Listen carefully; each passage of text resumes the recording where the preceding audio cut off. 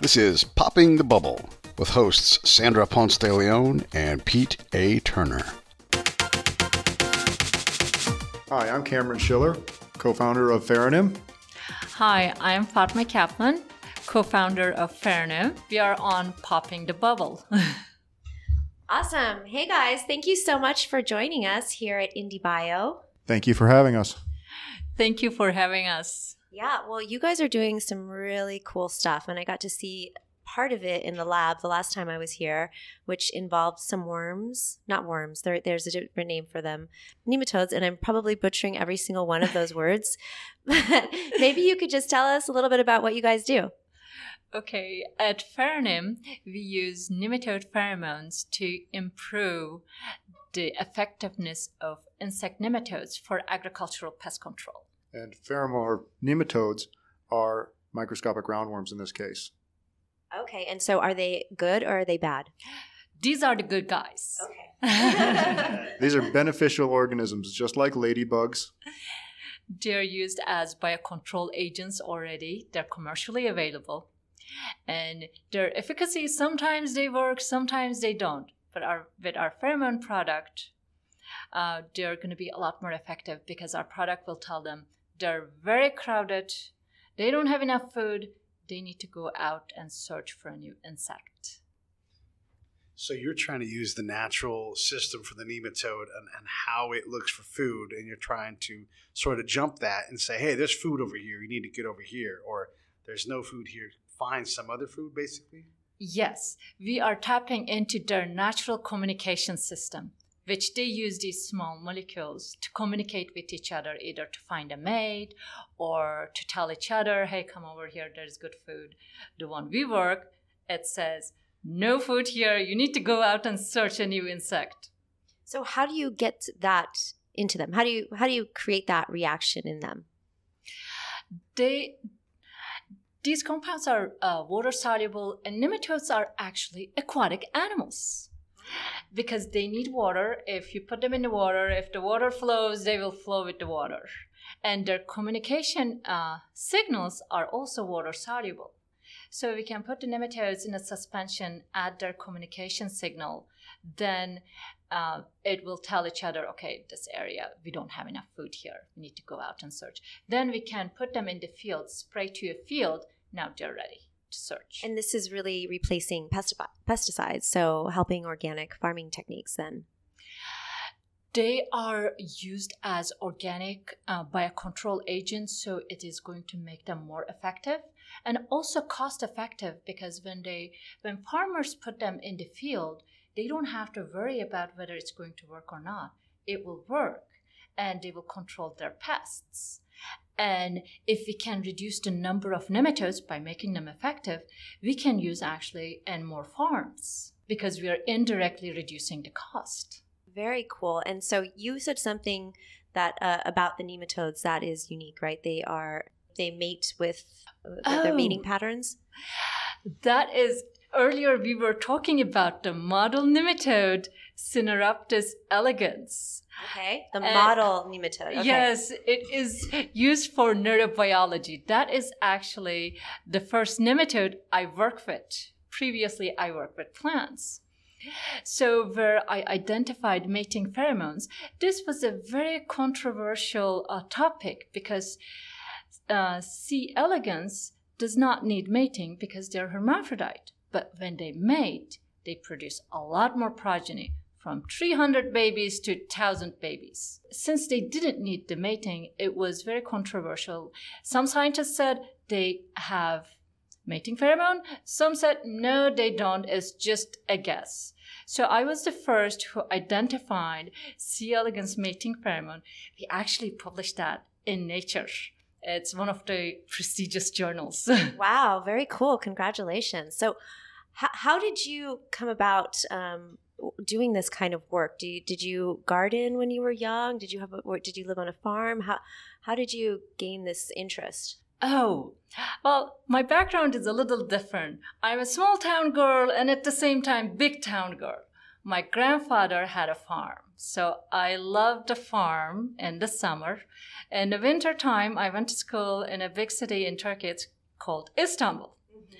Many of you might know. So I had a fellowship scholarship by the government to go to a boarding school. It was a historic school.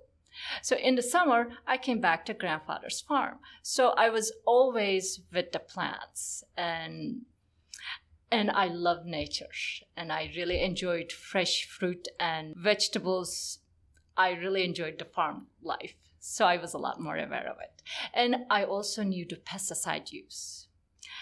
And in the Because farm, pesticides were used on the farm? my grandfather is a hazelnut grower. And the farms, they used the pesticides because they had to. Without the pesticide, their yield was very low. He was very appreciative of the pesticide.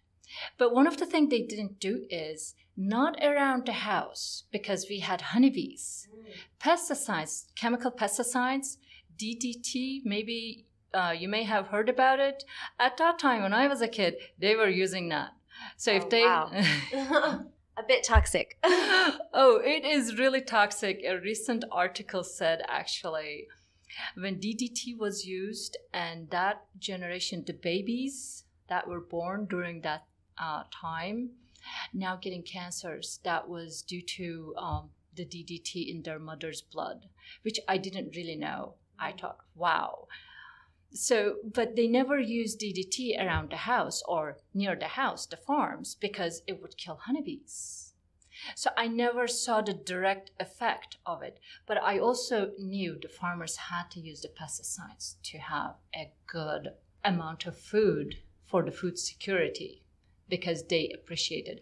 But now I know as a scientist, that was not the right way of doing the pesticide control. That's another reason I really like the biological control agents, that without disturbing the environment and ecology. Cameron, when you were growing up, did you think to yourself, pheromones and nematodes? Absolutely never. So how did you get to this point? I mean, obviously you are passionate about nematodes, but did you have a passion for farming, or how did you get there? Well, I met this fascinating woman when I was in grad school, and she was doing all this cool stuff with plants. And eventually we got married. What were you doing in grad school? I was working on healthcare research and patient satisfaction with care. And so you came along for the ride because the view was nice and the company was better. That's part of it, yes. How long have you guys been doing this? We've been working on this particular project for the last 5 years. When I was at the USDA, I knew it had a great potential. But one thing I learned after starting this project, and many of the things we went through, it was really, really important for the scientists actually to pursue this project.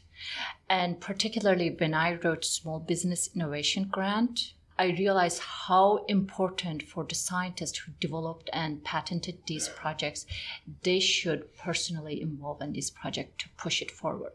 When I was a scientist in academia and at the USDA, you just have a patent, you have this great idea, you have a patent, and somebody's going to develop it.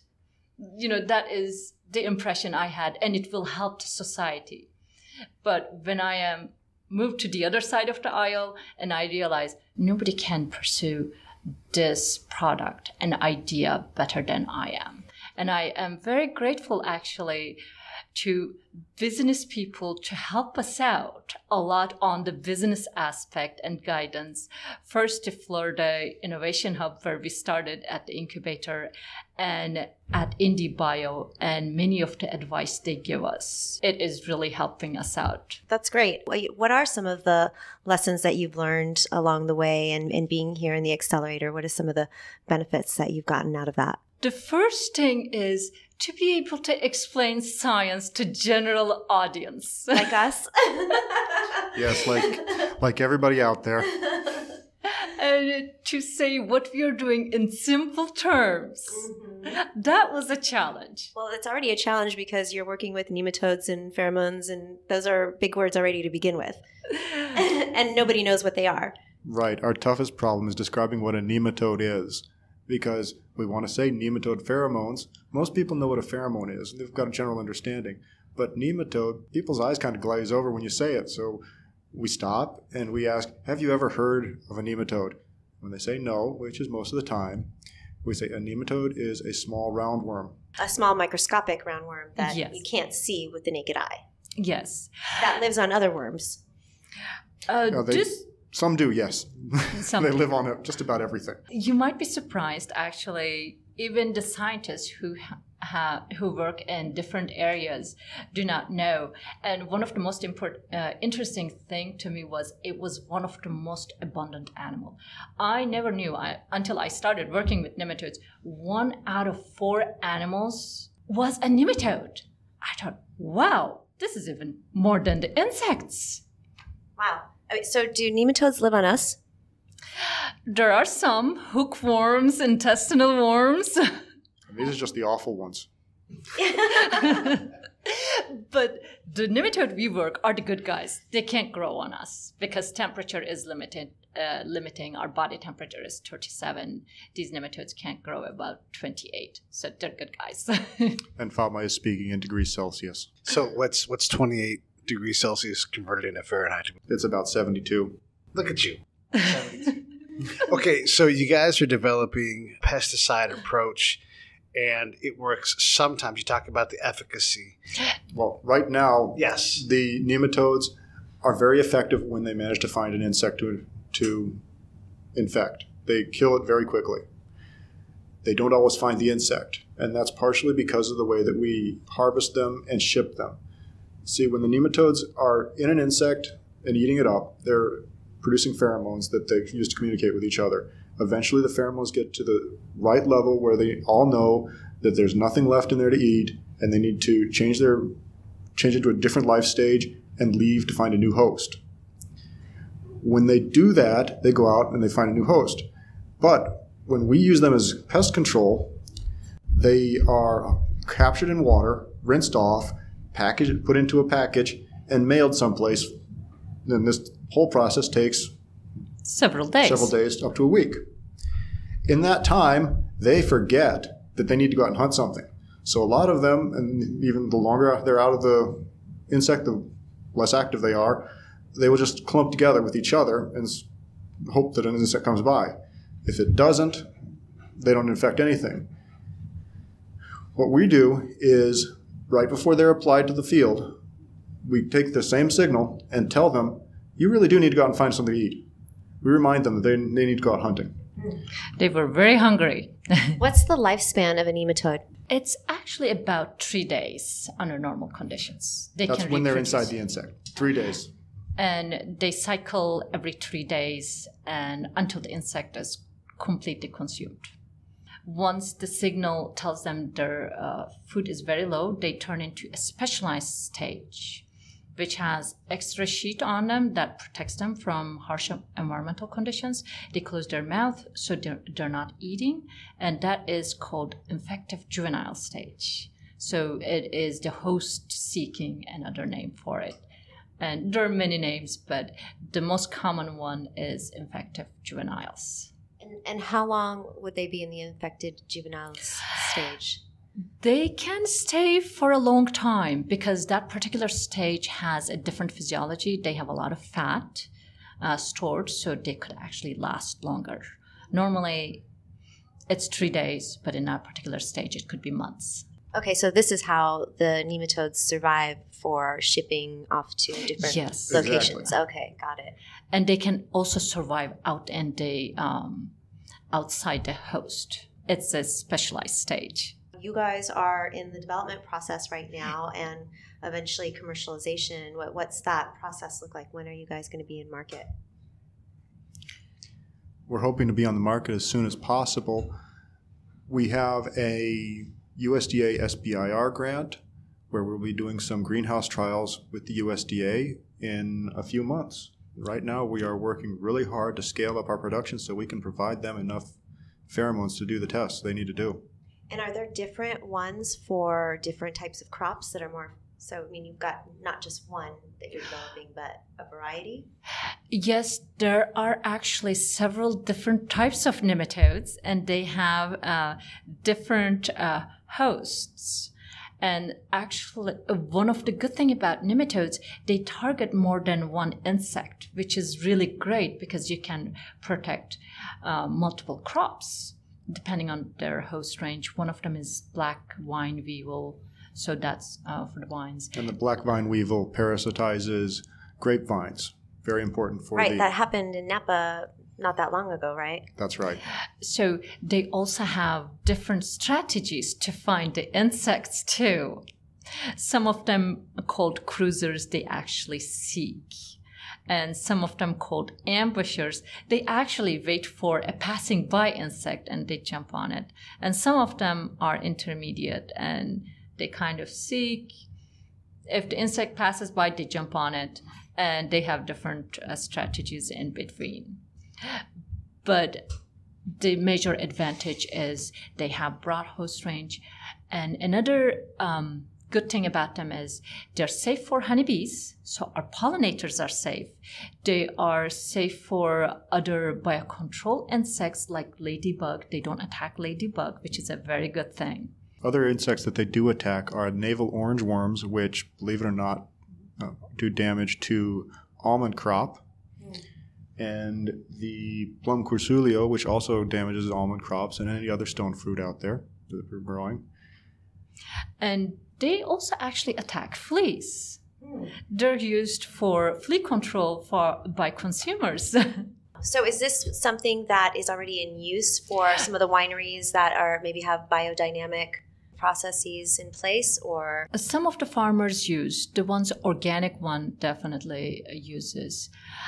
The more education we have, the better we are.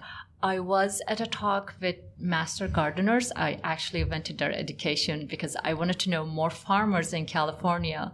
Since we are from Florida and I'm originally from Turkey, we didn't really know any farmers here. We came here a month ago, and I thought I should know farmers and see what their needs are, whether they know anything about the nematodes.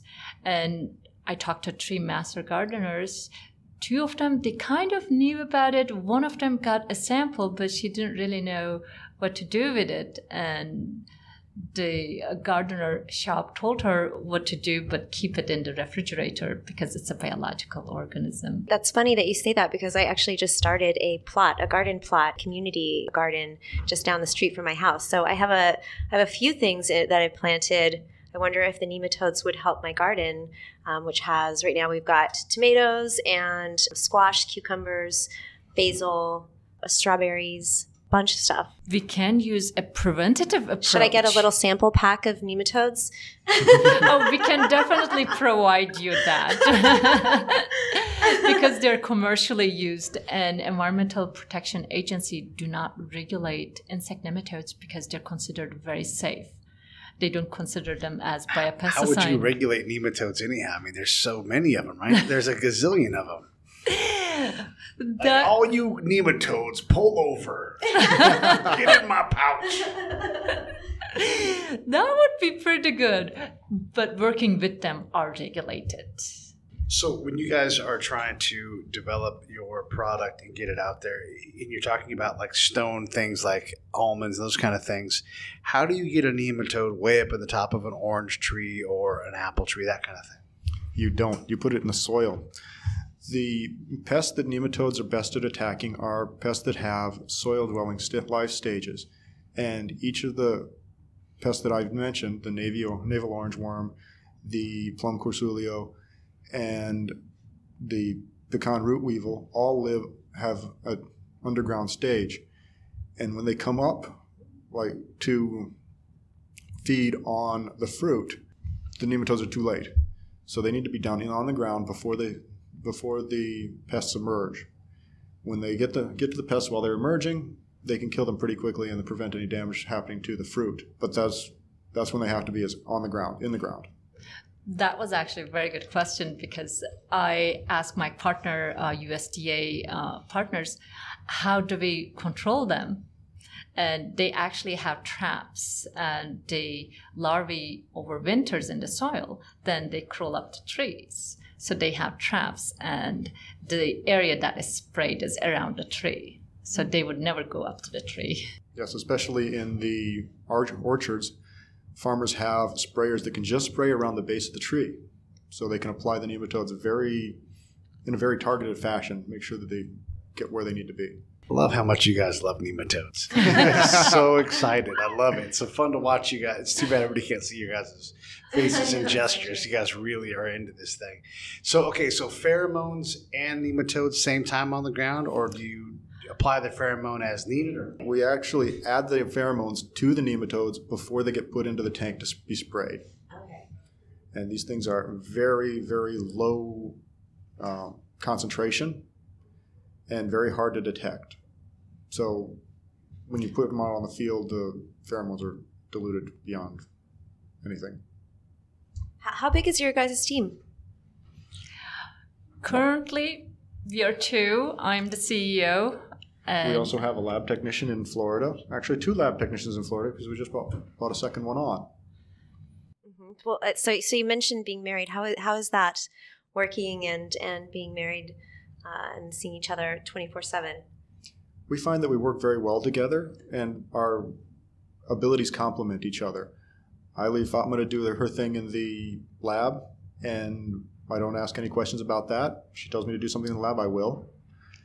But the lab is Fatma's domain. My job primarily is to make sure that everything runs smoothly in the background. I take care of the finances. I take care of whatever paperwork needs to be done. We do planning together. Yes. Anything business related, Cameron does. Anything science related, I lead. But there are times actually his perspective is important. When I write something scientifically and I said, can you go through this writing? Is it clear? So with the writing, everyone is involved to make sure that it is clear and everyone can understand. Yes, it does help to have a person that isn't necessarily a scientist look over a paper before it gets published. Yeah, so who are you going to be marketing these to? Is it big industrial companies, big pesticide companies? Who's your target customer? Our first target customer is greenhouse growers because, well, they've got a nice controlled environment that they're dealing with, but they still do have pests that get in. And we've got a pretty good idea of what kind of pests they've got. So those are our first people, the people that want to grow things in the greenhouse that are organic, have minimal amounts of pesticides on them, or preferably none, and they want to control their pests biologically. These are the same people that are going and using Ladybugs to get all the aphids that are eating their stuff up. Then we would like to expand to industrial agriculture. That will require field tests. So that's why we start with the greenhouse. Pesticide companies are a good target too because our product complements their product, particularly the ones that sell nematode. We can improve their products' efficiency. And another good customer could be actually the ones they don't grow nematodes, but they would like to be in nematode business. So they can be a good supplier too. For right. Well, companies. I think even just educationally wise on the consumer front, you hear a lot more of pesticides and the damage they do to bee colonies and the destruction you've seen in bees. So it seems like there's going to be much higher demand for natural organic methods to farm. Absolutely. Let's hope so.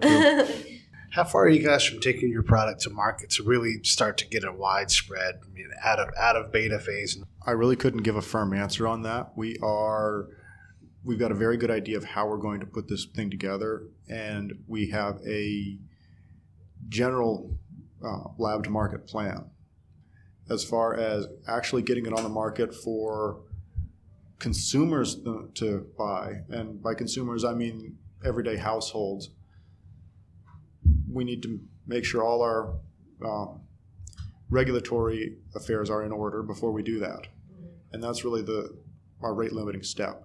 Once we can get that done and we can figure out how to scale our product, which is what we're working on here in Indie Bio, is scaling the product, then we should be able to get it out on the market within 2 years, 1 to 2 years. That's great. Is there anything that you guys are looking for or need to help you in terms of your goals and business objectives? Well, we certainly need salespeople. Marketing and sales. and funding. And funding. Yes. Well, this has been a fascinating conversation. Learned more about nematodes than I would ever thought I would know. And very cool. I love the organic approach. I try to buy organic and everything. So really great that you guys are doing this. Mm-hmm. Thank you. Thank you for inviting us. This was a really great experience. Absolutely. Thank you. Yeah, thank you very much.